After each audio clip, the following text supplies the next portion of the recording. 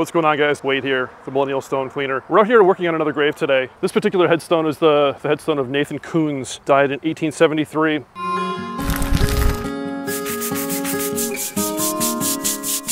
This one is a pretty typical situation that we see. It's a marble headstone that was sitting on these pins, and these pins rusted. And as they rusted, it actually split the stone. So this stone actually would have come down like that, would have been parallel, but it fractured inside here, and now we have a V-shaped base to this headstone, or the lower part of the headstone. So we're gonna get this back up, we're gonna get these pins out. Pretty heavy guy here, so it's gonna be a little bit of work.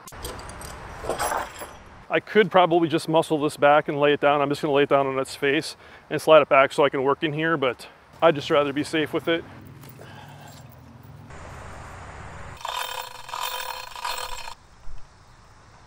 This is heavy. This is, I don't know, 5-6 inches, probably 6 inches thick. I've got it hitched here, but I can't get a great bite on the other side because it's leaning against this. I want to safely pull this back and not let it slip and chip on that. So we're just going to use the hoist here to pull it back.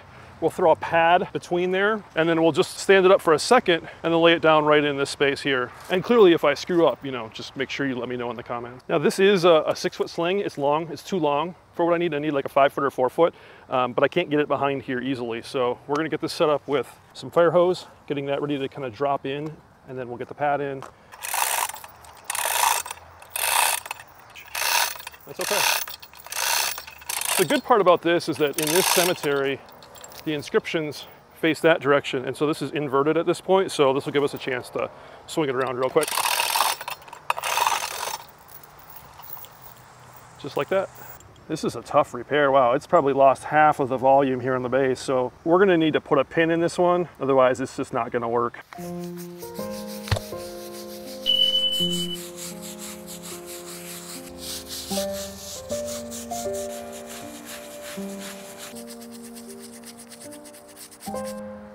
So as a result of the pin damage that we've got up there, we do have some fractures here as well. I'm gonna have to test to see how deep those are.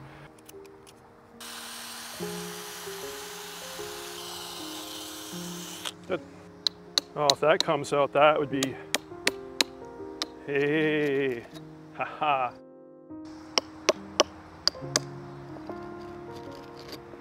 Hey. As you saw in the intro, this is the grave of Nathan Coons. He was a farmer, a Quaker, and as you saw, his headstone was broken and laying in poison. Yes, that was poison oak there at the start, and I didn't see that right away. But in an Instagram comment, one of you told me, yep, sure enough, it hit my leg and it was on there just terribly for a month. He was born to Casper Coons and Abigail Pageau in 1802 in North Carolina. Abigail, Casper, and their kids traveled for 6 weeks by covered wagon to the Whitewater Valley in Indiana in September 1808. They became part of a new meeting which was set up on the Whitewater River area in 1809. A meeting would also be Quakers.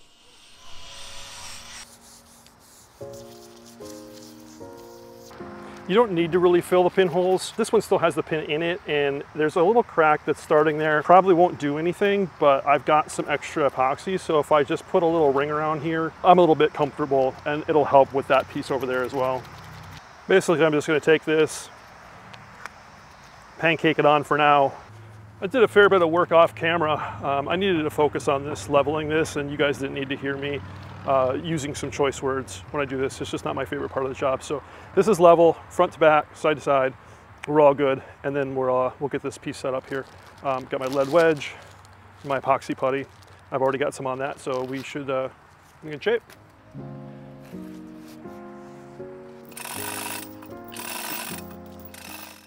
Some of that area in Indiana's first settlers were Quakers from North Carolina, just like the Coons family, seeking a good, affordable farmland and moving away from a slave-based economy. We know that the Quakers were the first religious movement to condemn slavery and would not allow their members to own slaves, and went on to play a role in the Underground Railroad.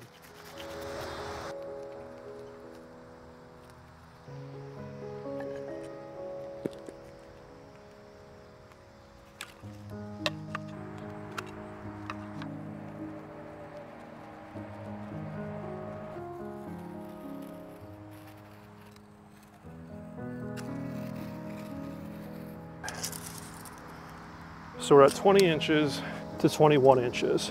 So I'm gonna put a pin in at 10.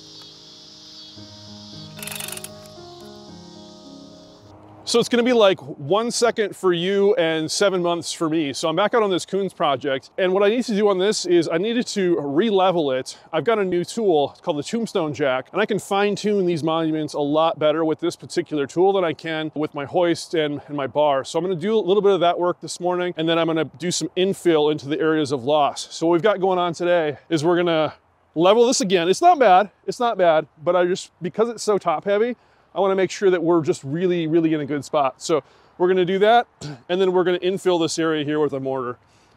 Sometimes my projects take a little while. This one, 7 months. This is Mary Koons. I'm wondering if maybe this is his spouse. This is 1886. No, the dates are wrong.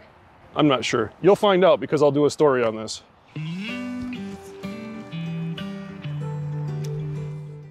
So who's Mary? Well, Mary's a daughter, but how did that happen? Well, Nathan married Phoebe Haynes in 1828.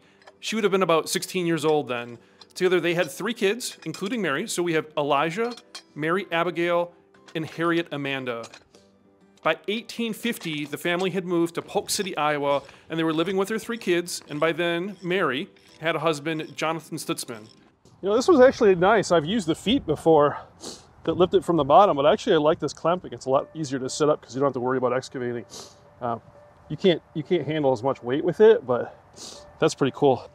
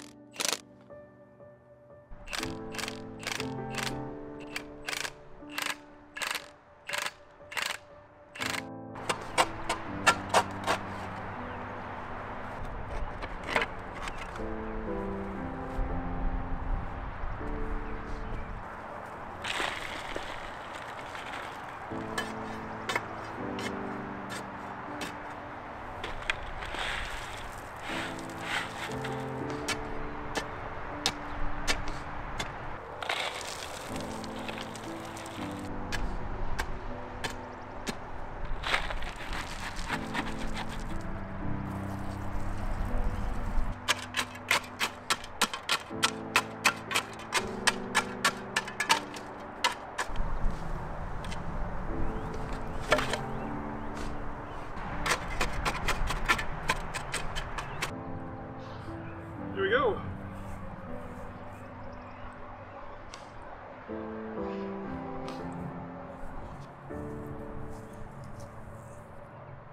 So we're going to do some infill into this area here. This was actually originally all solid stone, but at some point in time, the pins rusted out. This is a ferrous metal material, and it rusted and it rust jacked. Lost the material here, blew out, became unstable. So we're gonna use a product called Lithomex, lime-based product.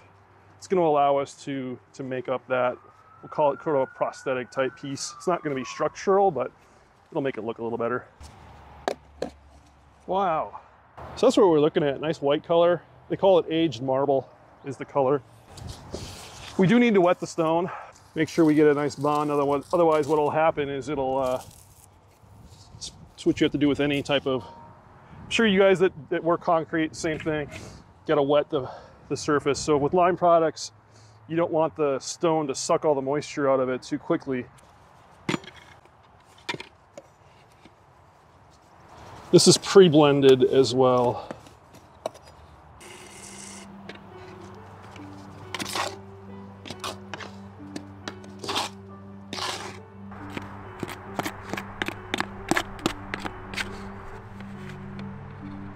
Just get some material up here.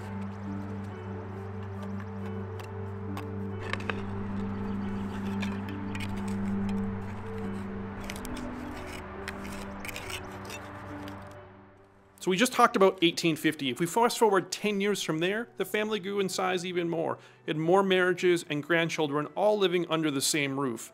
We had son Elijah, who married a woman named Mary, and they had a daughter, Clara Bell. Their daughter Mary, her husband Jonathan, who we already spoke about, and their children. We had Harriet Amanda with her husband, Noah Noble Sailor, and their children. That's a lot of people under one roof.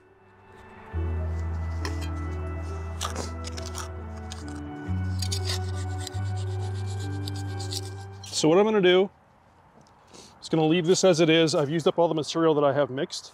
I'm gonna let this set up and then we'll do another lift so I can take care of some of these areas that have slumped. So we'll stop for here for now. We'll do another lift. We'll take care of this. So yeah, I think we're in a good spot. We're on a little rain delay right now. Quick end to the infill work, but we're gonna get some topsoil. So the city that I work at has another cemetery where they have a bunker that's protected from the rain, and they let me grab gravel and topsoil from here. So let's go get some gravel and topsoil. So that's what's really great about this particular cemetery is that when they dig all the graves, the topsoil, the soil from those graves comes and goes into this bunker here. And so we can use it for leveling out areas in the cemetery. And I carry small buckets with me because they fit in the car super, super well. They're small, but it's awesome because they fit really well.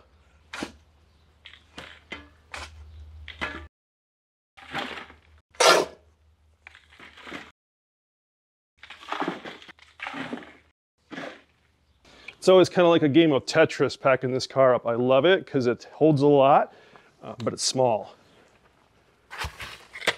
Maybe one day I'll have a car company that'll sponsor me and I'll have like a big SUV or a truck or something like that. But for now, this is perfect.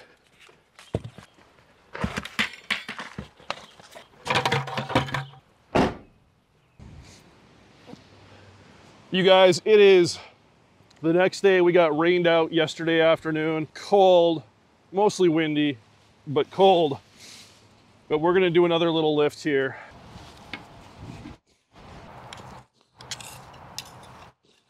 Just kind of roughing this in right now. We still have to make corners, and I don't want to mix up too much because it's just how cold it is out here.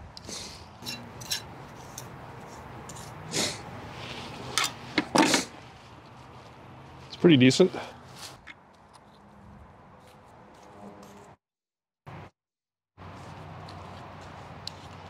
Okay, that's the mix that I've got made up. So let's pause here and maybe mix a little bit more, but I'll call it good for now, and maybe this afternoon come out and do another lift.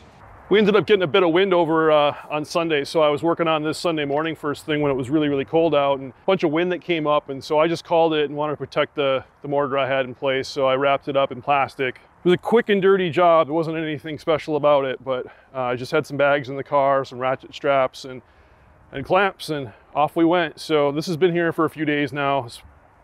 This is the next chance I've had to come out and get after it once the winds died down. So let's get this torn down. I only have a little bit of product left, so let's get another lift on there, just a little bit of product I've got left, and get after it.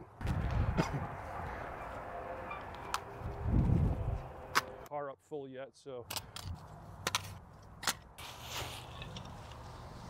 This definitely isn't going to be the most awesome color match in the world. You've got staining going on right here from the pin, and then you've got dirt. So once this cleans up from the dirt, it'll be a better match. It's a bit white, but all in all, not bad. It matches the base a lot better. There wasn't as much staining from the pin damage as here, but I think over time that'll work out pretty fair. So we've just got a little bit of this Lithomex left, so we're gonna get this put together.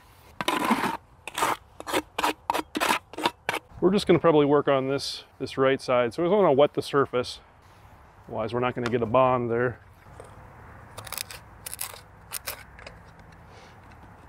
So far we've used about a gallon of this, and that's right where we want to come out to. So we're in good shape there.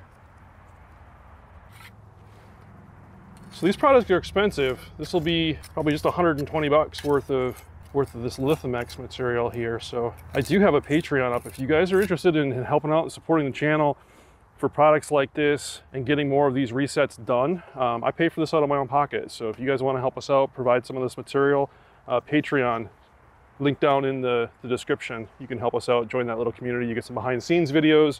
I talk about what's upcoming on my travels, some extra content for you all, and it helps us out quite a lot. So really appreciate all those of you that have been there already. Awesome group over there. Definitely check it out. The cool part about this is that it is shapeable. So after it sets, I'm going to be able to come back in here with my trowel and I can just trim it off. Not too worried about the finish yet. We'll get there. We'll get there, you guys. Hang in there.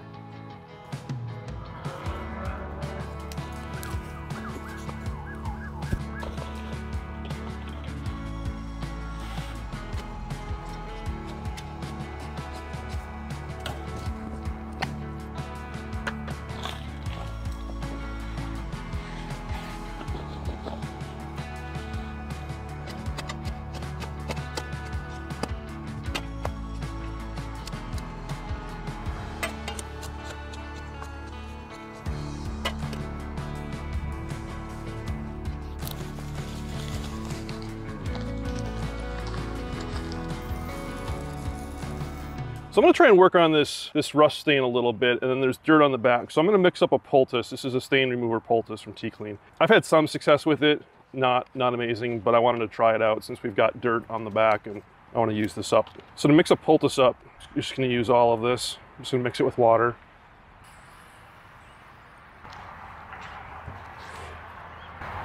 So basically you just mix it up into like a paste. I think we're in pretty good consistency here. And we just put it on the stone, and then I'm going to wrap this up with a tarp today, since it's supposed to rain later today. And so for the mortar that I've got here plus this, I'd rather just have it nice and sealed up. You're supposed to have this covered. Sometimes you can use like a bag, plastic bag, but a covering over it so that it dries out slowly, because it wicks the stain out. It wicks it out as you go along, as it dries out.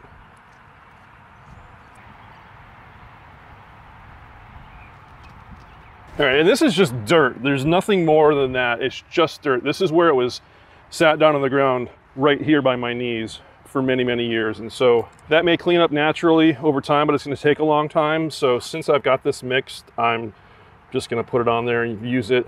Not gonna harm anything. If it works, great.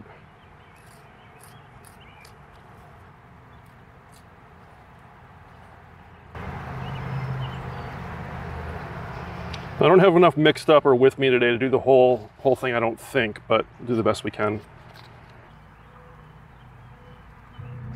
It's messy stuff, but super, super safe, super, super gentle. This is great stuff. So we'll wrap this up. And all right, it's been a couple days now. Let's check this out.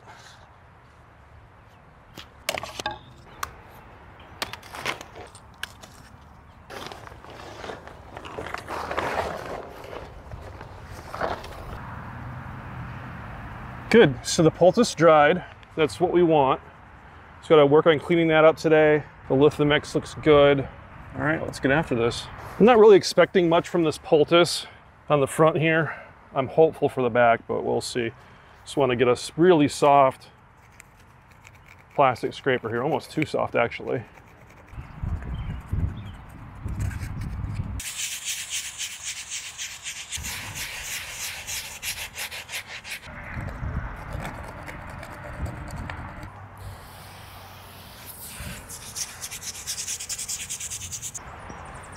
Well, the good part about this project taking so long is that the grass has started to grow. So I seeded this a while ago, but got some grass growing, which is pretty cool.